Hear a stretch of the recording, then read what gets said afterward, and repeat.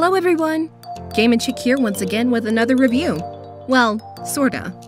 This one will differ from my normal review format, as I want to take a deep dive into something as big as Mario's 35th anniversary and the release of Super Mario 3D All-Stars. For anyone new watching, if you like what you see in this video today, please share, like, or subscribe to my channel for future updates. Now, enough with the ramble. Let's get on to it! Dear Mario, please subscribe to my channel. I have made a review for you. Yours truly, Princess Amy. Peach!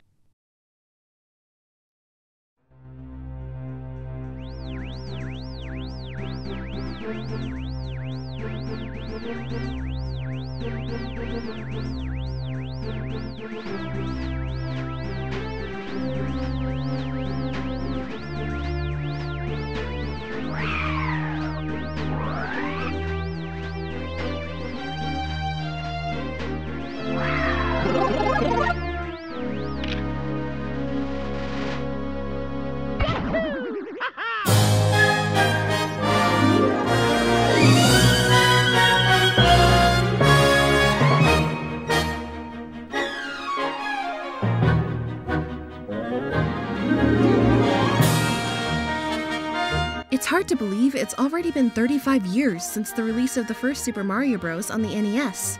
And who would have thought that a little game with a plump Italian man from Brooklyn would not only steal my heart, but the hearts of millions of gamers worldwide, and become a phenomenon the likes of which the world has rarely seen.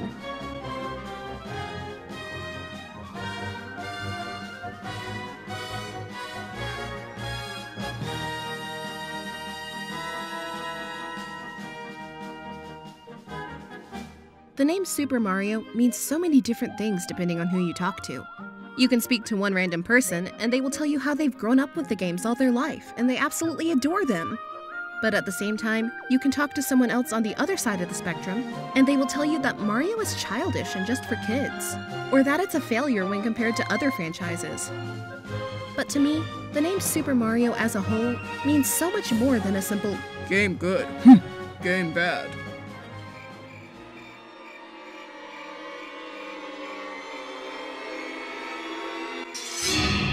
It was at a very young age when I got into the Super Mario Bros. Series. However, I cannot for the life of me remember which exact game I played first, so I couldn't tell you one of those heartfelt my first game stories that people give. But what I can tell you about today is my own personal perspective on the games themselves, what the franchise means to me, and how I feel about the future of the franchise itself. Also, don't worry, the title is not clickbait, we will get to 3D All-Stars very shortly. But I feel perspective is key in understanding what not only led us to this moment in time with its release, but how I personally feel about the series too. So with that long-winded intro out of the way, let's go! As the 35th anniversary of Super Mario slowly approached us, many of us were anticipating Nintendo doing something really big to celebrate their jolly mascot. But we weren't exactly sure what they would do. I personally was hoping that Nintendo would actually make reward points relevant again and allow us to purchase a rare physical collectible for loyal members who buy their games yearly and stash up our points. But who am I kidding? The newly implemented reward point program that came along with the Nintendo Switch hasn't really been worth it thus far. But that's a whole other topic for another day. So what exactly did they have in store for us? Well, it was something so big, so outside the box, so mind-blowing, no one saw it coming. No one ever could have guessed.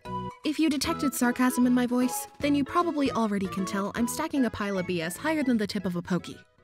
On September 3rd, 2020, Nintendo's worst-kept secret was finally announced to the whole world, and it was Super Mario 3D All-Stars for the Nintendo Switch, a 3-game compilation of entries into the Super Mario series that defined their console generation. Super Mario 64 on the Nintendo 64, with its groundbreaking exploration and sandbox style of gameplay that revolutionized the industry for its time. Super Mario Sunshine on the GameCube, that showed us just how creative 3D platforming games can actually become with the right elements, such as FLUDD, and Super Mario Galaxy on the Nintendo Wii, that made us forget, at least for one fleeting moment, that motion control was not just a gimmick, but it could actually be the way of the future. Oh, that's it! The way of the future! But to see and understand that future, we must first go back to the past, to play some games that suck ass. Huh? Wait a minute, that doesn't sound right. let's try this again.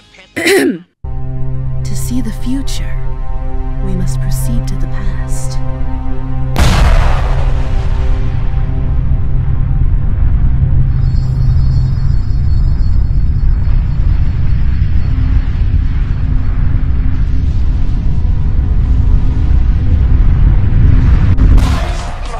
Okay, hold up. Way too far. Can we fast forward time just a little bit, please?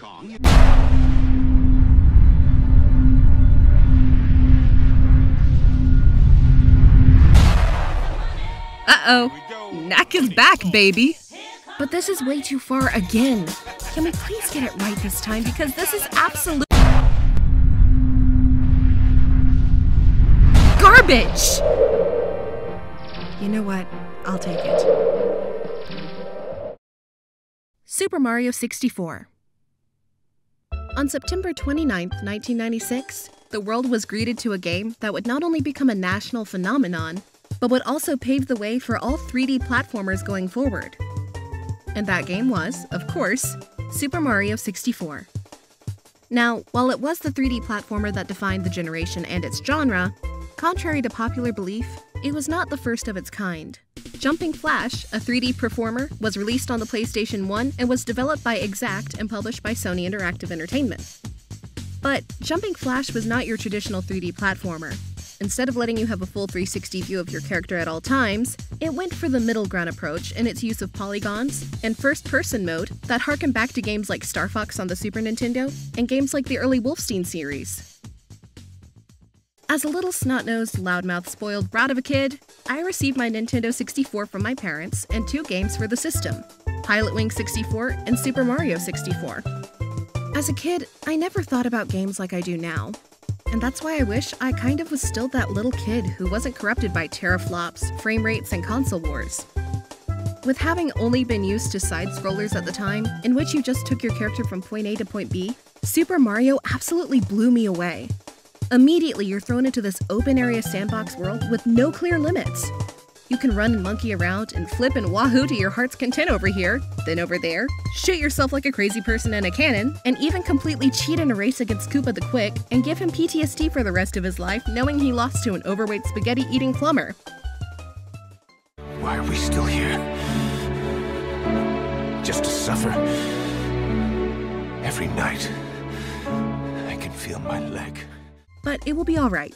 Mario can just supply him with meds to take care of that. I mean, he was a doctor, you know. With Mario 64, for the first time in a video game, at least just from my own personal opinion, it felt like it was the first time I was actually in control of the character and the world and not the other way around. Being able to move from room to room and unlocking all the secrets the castle had to offer was a mind-blowing experience for a kid of my age. Being able to use C buttons to spin the camera around my character and get a better view of my surroundings, or even enter a first-person mode, which allowed me to find stars with ease that I might not have been able to see otherwise, to my little brain was unheard of. In Mario 64, Mario himself controls like a dream. The joystick controls are immediately responsive and allow the player themselves to choose the style of play they wish to use. If you want to go at your own pace because you aren't used to the 3D platformers, the game's default difficulty setting is easy enough for you to pick up and play regardless of age or skill. Now, I always considered myself anywhere from decent to good at Mario 64, but some players out there in the speedrunning community take it to absolute insane levels. Which is crazy to think that here we are, 24 years later after its original release, that hardcore fans are still finding new ways to maneuver and beat the game. With its release on Nintendo Switch, Super Mario 64 gets an uptick in graphics and feels at home with the Switch Pro controller. Now, instead of using the C buttons to move the camera, you are able to use the right stick and move it around, which feels a lot more intuitive than the C buttons did previously. Mario himself also now controls with the way more comfortable left stick of the Pro controller instead of the blister and blood-inducing joystick of the Nintendo 64. However, while the controls are vastly improved and the image quality is slightly upgraded, a lot of people feel it doesn't go far enough to allow itself to be called a remaster. But it is what it is. You got a boost in graphics, bigger controls, and a smoother experience. I fail to see what else there is to complain about here if I have to be honest, but I can see where that other side is coming from, so they aren't necessarily wrong for feeling that way either.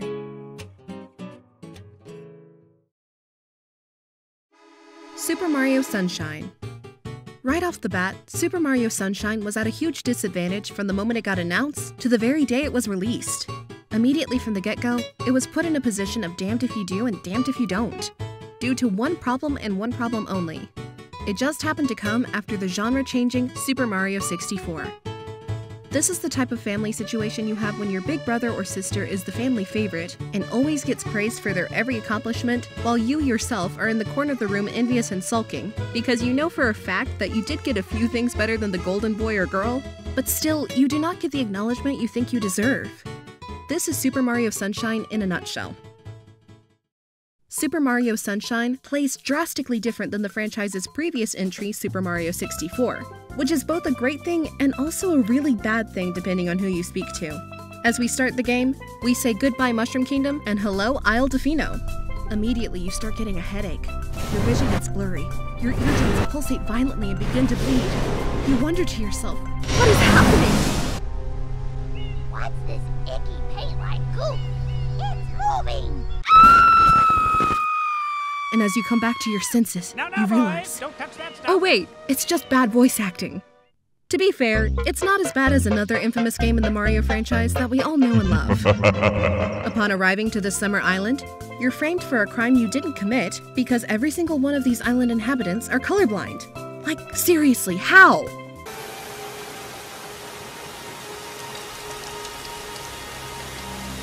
I didn't kill my wife.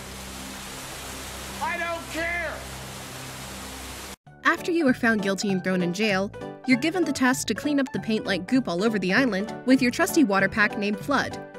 With Flood, you're able to open up ways of exploration and combat that you weren't able to do in previous entries. Here in Sunshine, your main form of exploration to get around involves using the Flood in cooperation with wall jumping, triple jumping, and side flipping to get extra height or extra distance depending on your destination. This is where Sunshine gets the advantage over Mario 64. Because while that entry had tighter and, in my opinion, more responsive controls, Sunshine has the better creative use of its game mechanics than Mario 64 did. Being able to slide down a ramp of water, jump and hop at the right moment, set off your water pack, and pop off a rope and go flying in the sky makes you feel like an absolute badass. Well, when you actually pull it off, that is. Combat is the second thing Sunshine has over Mario 64. Because long gone are the days of tossing an enemy and slamming them to the ground. Now you must think about how you're going to approach an enemy. Are you going to hover over an area of effect attack? Or will you torture poor Petey the Piranha by filling up his fat tummy with water before stomping his weird little belly button? I say, stomp away. With Super Mario Sunshine as the second game offered to us in Super Mario 3D All-Stars, one would think there would be a lot more positives than negative to go around. But honestly, after playing it for quite some time, in many ways, it kinda feels worse. The graphics are much improved and look way sharper, the game feels and runs buttery smooth, but the slipperiness of Mario's movements still feels very off-putting, maybe even more so than the GameCube version. Couple in the lack of analog control and the sometimes clumsy nature of the camera, and you get a mixed bag of quote-unquote remaster. It's definitely one of the more polarizing 3D Mario games out there, but it has enough charm to make it worthy of at least one full playthrough. So give it a shot! Super Mario Galaxy. After the mixed reaction of Super Mario Sunshine on GameCube, Nintendo knew they had to do something to rejuvenate the Mario franchise, and once again push the limits on people's conception of what the peak of 3D platforming can be. Well, we asked for it and they answered, and the answer was in the form of Super Mario Galaxy on the Nintendo Wii. Released on November 12, 2007 in North America, Mario Galaxy ups the ante for our happy-go-lucky hero as he looks forward to attending the Centennial Star Festival that he was invited to by the woman who will friend-zone him for life, Princess Peach. But right on schedule as always, Bowser shows up to crash the party with his legions of airships and UFOs? What the hell? Now being the hero he is, Mario jumps into action to save the day, only to be defeated swiftly by Bowser's minion, Kamek, and left falling to the world below. Upon waking up, you're greeted to very important characters in the game, the Lumas. After befriending them after a quick game of hide-and-seek, they take you to their enchantress known as Rosalina, and she basically tells you you better do what she says or you won't see your woman ever again, and you know what that means, right? No more free cake! So with that in mind, we set off to explore the galaxy and see what this game has to offer us in comparison to Sunshine. And just between you and me, spoiler alert, a lot more. In Super Mario Galaxy, the open-area sandbox style has been completely abandoned and instead replaced with a more linear and cramped structure of level design than the previous two 3D Mario entries. But going linear is probably one of the better decisions Nintendo has made in recent years, as it allowed the developers to focus on each individual area at a time and utilize their new gameplay mechanic to the fullest: gravity. On Nintendo Wii, you utilize the motion controls of the Wii Remote and nunchuck maneuver your way around each planet, hovering and soaring from planet to planet with the flick of your wrist via a warp star, all while finding collectible star bits that you can use as currency to unlock new levels or stun your enemies with. But now with its release on Nintendo Switch, how exactly does this setup even work? Does it even work? Well, the answer to that is both a yes and no. The Nintendo Switch Joy-Cons acts as your replacement for the Wii Remote, and for the most part, it feels great and very responsive. However, there are some issues that crop up from time to time, such as the pointer you use to collect your star bits being off-center and needs to be realigned over and over. It's not a huge deal, but definitely not as accurate as a Wii Remote and sensor bar combination. Motion consoles aside though, does the rest of the game still hold up on the Nintendo Switch? Hell yes it does! Right from the start of your adventure, you know you're in for one amazing ride as that fully orchestrated music hits your ears for the first time and you're greeted to a wild, wacky, and wondrous galaxy the heads at Nintendo throw into your face. You got flying, you have puzzles, you have creative boss fights, you get a second waifu, you get everything that made Mario 64 and Mario Sunshine great, all wrapped up into one sweet-tasting cannoli. Nothing about this game is inherently bad. The graphics look better than ever, Joy-Cons control great even with a few mishaps, and the game runs blissfully smooth. Pure and simple, Mario Galaxy to me is nothing short of a masterpiece. At the end of the day, the collection of Super Mario 3D All-Stars houses 3 of the best games the Mario franchise has to offer, with 2 of the 3 games being Mario 64 and Mario Galaxy, completely redefining the platformer genre entirely. Each game in this collection, whether you grew up with it or are just playing it for the first time, has something to offer every type of gamer that has an interest in platformers in general, or even not at all. The appeal is far-reaching. From Mario 64's open sandbox play that allows you to explore Princess Peach's castle to the fullest and uncover all its mysteries, to the creativity and outside-the-box thinking of Mario Sunshine and its use of FLUDD, to the beautifully orchestrated and whimsical charm and creativity of Mario Galaxy. These games remind us of just how high this franchise and 3D platforming can go.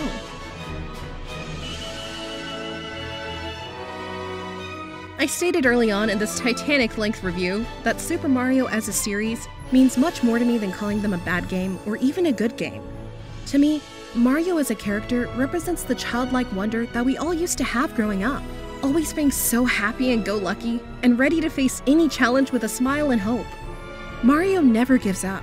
It's a franchise that to me represents imagination, creativity, and the sense of adventure we used to have at a young age, but seemingly lost as we grew older. But no matter how old we get, no matter what rough times come for us, we can always go back to this little pudgy plumber, and even if it's just for a moment, become a kid once more. It's been this way for the last 35 years, and it will continue to do so for 35 years more.